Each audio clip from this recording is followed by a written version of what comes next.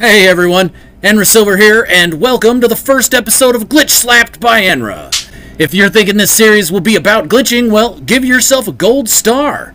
I'll be looking at glitching in general, but let's face it, there are a ton of fantastic tutorials out there about how to glitch, and I'll link a couple in the description.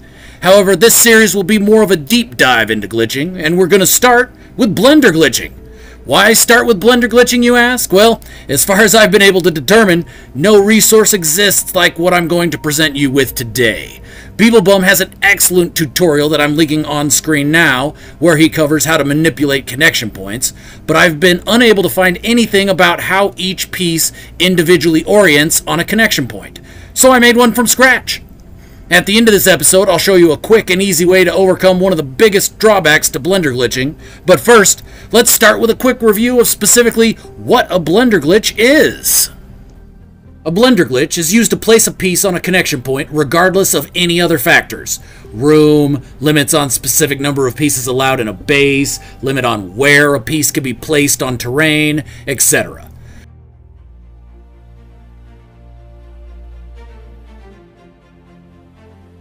To perform a Blender glitch, you must first select the piece that you want to place. Once it's selected, you need to hold down L2, on the PlayStation anyway, to enter the delete menu. This menu will stay active as long as you are holding down the trigger and has 4 options. First will be to delete the piece, but you'll also have the option to color the piece, attach a wire to a connection point, or report the base. Use the D-pad to move to the wire option and then put your cursor over any connection point not attached to the point you're wanting to place the piece on. Press R2 to attach a wire to that point, then while continuing to hold down L2, use your cursor to drag the wire to the point you're wanting to glitch the piece onto. Now, while releasing the L2 button, hit R2 again, and if your timing's right, you'll place the piece you had originally selected in the menu onto the connection point. If you're struggling with the timing, I will have several videos linked in the description that show the builder's actual hand movements on the controller when glitching. Now, what makes a Blender glitch unique and very useful is that every piece in the game glitches onto a connection point with a specific orientation that never changes. This allows you to control direction and facing of the piece simply by manipulating the orientation of the connection point. This is common knowledge to most builders, but I wanted to know ahead of time how pieces would respond so I could plan out builds better instead of getting halfway through a build and finding out a piece didn't glitch in the way I was expecting. So I spent several weeks here at my R&D base glitching every piece in the game onto a connection point, screenshotting the glitch, and then comparing each one. Since this was uncharted territory for me, I created my own terms for how each piece glitched in.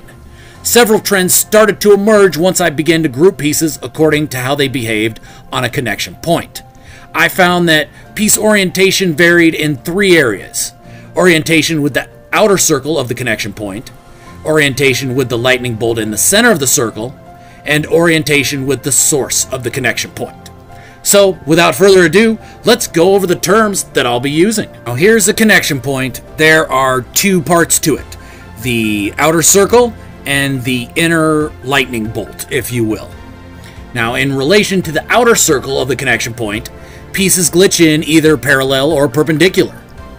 Next, in terms of relation to the lightning bolt, pieces glitch in either pointed towards the fat end of the lightning bolt, towards the thin end of the lightning bolt, or centered on the lightning bolt. Finally, in terms of relation to the source of the connection point, pieces glitch in with the connection point in the middle of the piece, or on the edge of the piece. If on the edge, the body of the piece will head towards or away from the source. Now, the source of a connection point is the piece if the point is part of a build item. If the point is a wire, then its source is wherever the wire is pulled from. Once I had these terms defined, I then grouped every piece in the game into categories depending on how they glitched in. I compiled everything into an Excel document, and this document is linked in the description.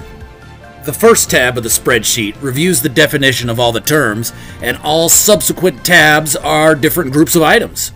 Each group of items spreadsheet will have a list of all the items in column A, as well as across in line 1. The line across will have pics of each item glitched onto a light floor for the visual learners. The list in column A is for quick reference. Now I know what you're thinking. Whoop-de-doo, you made a table. Now what? Now is when things get interesting. You see, even if pieces are in wildly different menus, if they glitch in similar ways, you can stack them on a glitch point and create some really unique looks. Now, in subsequent episodes of Glitchslapped by Enra, I'll be going over each of the groups and showing you a few of the funky looks I've come up with. But in today's episode, we'll start by looking at the biggest group. Of the 290 pieces entered in the spreadsheet, over half, 157 to be exact, glitch in with the parallel fat middle orientation. This means there are so many options for stacked glitches that I'd never be able to cover them all, so I'll just go over a few of my favorites. The first one is one I've used many times in the past, blast doors. To make a blast door, all you need to do is glitch a window and a power door onto the same point. You can change up the looks by switching construction materials, even mixing them together. A wood power door with a metal window is a personal favorite.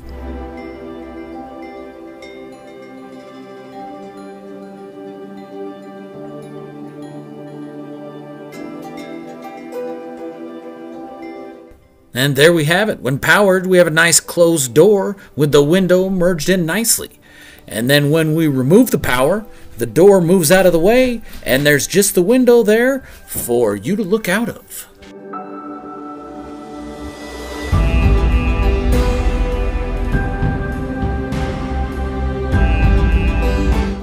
Next, let's start by glitching a cuboid inner door onto the connection point. Now, you can place a pill light right on the edge of the door jamb, glitch a doorway onto the same connection point, and now the light is completely hidden but provides some great indirect illumination. Plus, the juxtaposition of the circular cuboid door with the square wooden doorway is an excellent visual.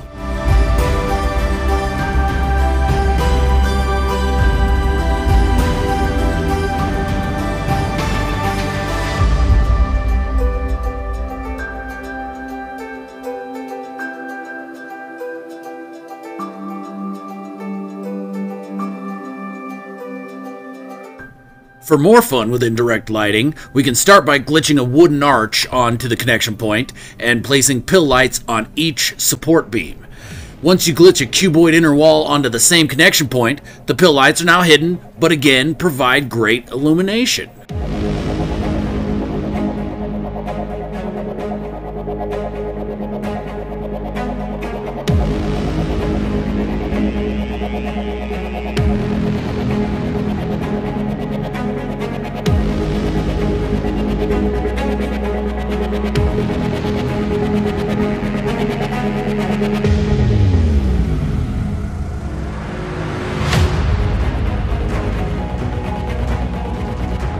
Another cool look can be achieved by glitching a cuboid wall onto the connection point, then a wooden small wall, and finally a pole light. I really like this look, so I expanded it a bit, and yeah, me likey lots.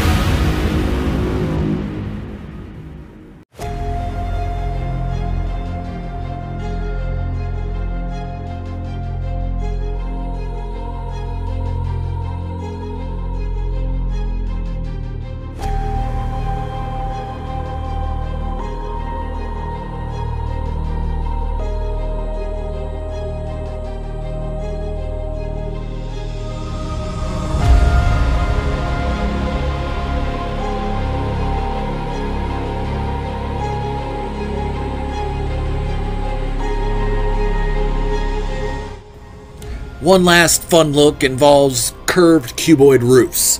Glitch one of these suckers onto a connection point, then glitch an aquarium inside, and finally a Pioneer Expedition flag for a sweet look. One thing I want to point out here is that anything you glitch inside has to have its own light source.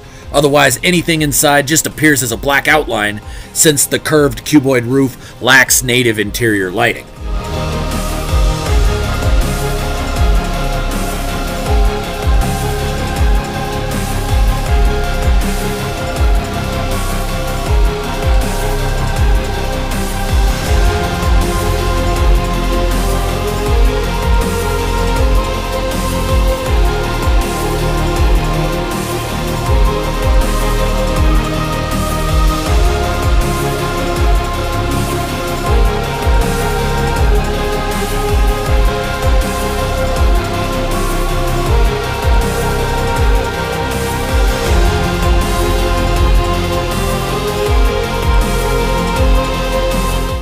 Well, that's going to do it for episode 1 of Glitchslapped by Enra.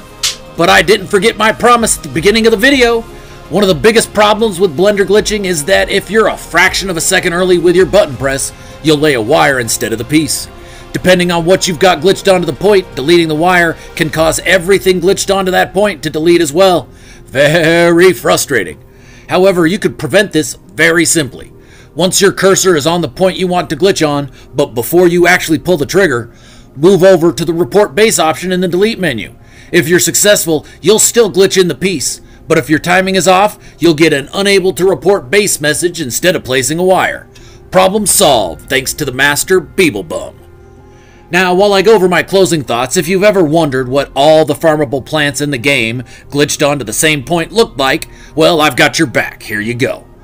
Check back in a few days for the next episode. In episode 2, I'll continue going over funky looks I found with pieces in the parallel fat middle group. The Excel document is linked in the description. Not all the pictures are inserted yet, but I'm working on getting them all in. It's just time consuming. Feel free to download it and play around with combinations. Comment if you find something cool and I might include it in a future video. If you enjoyed the video, please like and subscribe. This is Enra Silver. I'll talk to you soon, and in the interim, may the glitch gods smile upon you.